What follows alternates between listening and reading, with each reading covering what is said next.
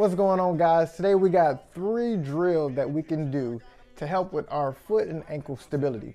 If you know some of my athletes, you know we're big. A key component for us is how do we stabilize on the foot?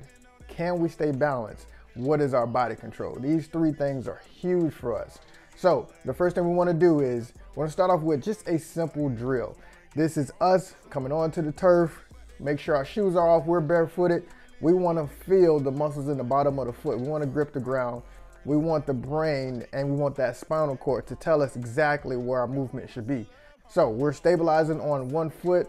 The opposite leg is in hip flexion. We're holding, just trying to hold our center of gravity for about 10 to 15 seconds. From there, we're going to progress into a squat, almost like a single leg squat, and then we're coming back up into that hip flexion. And all we're doing is just attempting these movements. We want to stay balanced and stabilized through that entire motion. And we also want to have complete control, complete standing upward position. When we come up to that top position, we want to be stabilized at that point. All right, we want to have complete control. And then from there, we're progressing to a movement to where we get a little hop at the top of this movement now.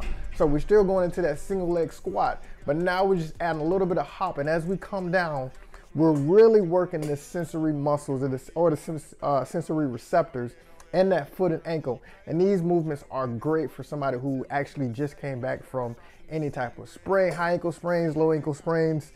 You haven't, even though you're pain-free when you're coming back, you haven't worked those sensory receptors in the foot and ankle. So we want to make sure we're always targeting those. When we're in our shoes, majority of the time of the day, those muscles are not getting trained as much as we need to. So we always want to make sure we build some time to train these type of actions. All right, this is going to be huge.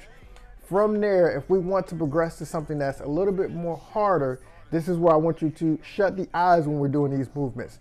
This takes on a whole nother challenge. Those sensory receptors now has just went up completely. So these exercises are huge, they're big. These are something that you can do not only before workouts, after workouts, and then this is something that you should just keep in your training profile to help you for ankle and foot stability and recovery.